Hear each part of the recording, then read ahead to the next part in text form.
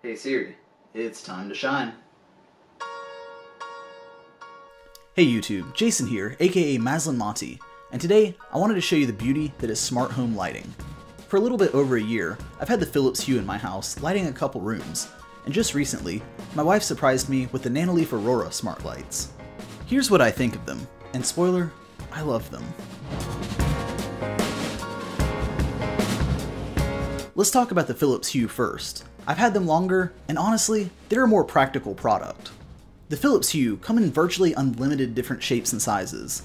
The ones I have for my house are the E26 light bulbs in both color and white ambience.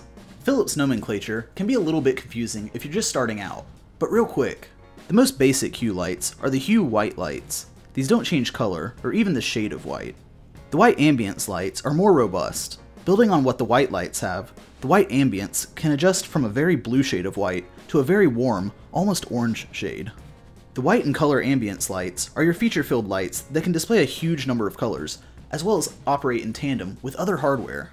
The white and color ambience lights are what you see behind me, and what I used to use to light myself in previous videos. Placed in these IKEA lamps, the colored Hue lights make for an easy and pretty malleable lighting setup.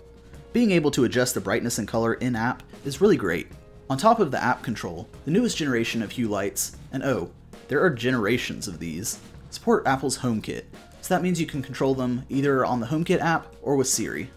Setup is fairly easy, provided you have the right gear. In order to use the Philips Hue lights, you need a hub that's plugged into your router via Ethernet. Once the hub is set up, there's still another step to pair the lights. For each light, you need to press a button on the hub, which may not be convenient if your router is in a hard-to-reach spot like mine. Once the lights are paired, you'll name them and set where they're located in your house. Once that is done, Siri, Google Assistant, or Alexa can control the Hue per light, or a whole room of lights in a single command. Another amazing feature of the Hue, and most smart lights in general, is the ability to schedule them.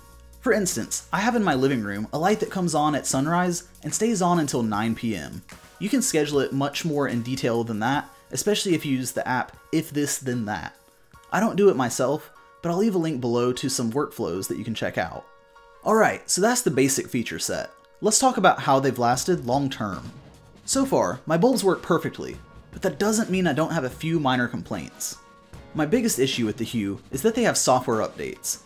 Let me say that again. My light bulbs have frequent software updates. Thankfully, these updates have been quick in my experience, with the longest one lasting less than 10 minutes, but it's less than ideal. My second gripe is smaller, but I run into it a little more often. With the Home app, I can access my lights whether I'm in the same room or 100 miles away. With the Hue app, I have to be on the same Wi-Fi network. That means when I'm not connected, I have to go back to settings, get on the right network, and then adjust settings. That's a bummer considering the Hue app has a few more features than the Home app does. And on top of that, I have a hub plugged into my router. It should be able to access it anywhere. Finally, a tiny issue, but one worth mentioning if you're going to use the Hue lights for filming. With the shutter speed set to 60, it picks up a strobing effect. Like I said, it's a tiny issue, but one worth mentioning. Alright, next up, and still new to me, are the Nanoleaf Aurora lights. Let's get one thing out of the way. The Philips Hue lights are set to replace existing light bulbs, but the Nanoleaf Aurora are modern art. The Aurora lights are made to be adhered to the wall and stick there, so they won't be mobile like the Hue. The starter kit, which runs $200, comes with 9 triangles. But before you even install the lights, which took me about 10 minutes, you can plan your layout in the Nanoleaf app. The app is fantastic. The important things are quickly accessible, and the brightness is just a single slider at the top of the app. And these things can get bright. While they won't replace a traditional light, my stack of 9 lights was enough to light up my small office. While you can have still patterns, like this solid palette of natural tones I'm using right now to light myself, there are tons of pre-made palettes to choose from. I found that a lower light retro pattern is really relaxing when I'm trying to get work done and edit in the evening, and the Nemo and fireworks patterns are just plain fun. Ultimately, the Nanoleaf lights are a talking piece.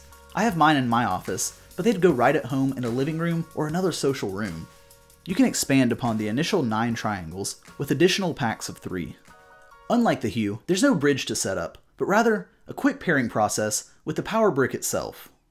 Okay, so what don't I like about the Nanoleaf? A couple things, actually. Just like the Hue, they have software updates, but unlike the Hue, they don't bother you to update rather hide them deeper in a menu inside their settings. Second, and potentially an actual issue, one of my 9 squares has a faint flicker, even when the lights are powered off. I would try to reseat the connections, but the included adhesive is so strong, removing the light would probably remove the paint from the wall itself. Nanoleaf recommends using a different kind of 3M adhesive if you're not completely sure where you're going to install them on the wall, and I 100% back that up. And those are my only drawbacks. I think I like the Nanoleaf a little bit more, even though they're less practical. Anyway, that's my quick tour of smart lights. Another big player in the game is Lifx. I don't have any Lifx bulbs myself, but I'll link in the description another video that shows them off really well. So, those are the Philips Hue and Nanoleaf Aurora smart lights. What do you think about them? And do you have any yourself? Let me know in the comments below. Once again, I'm Jason, aka Maslin Monty. Like and subscribe if you enjoyed this, and I'll see you in the next one.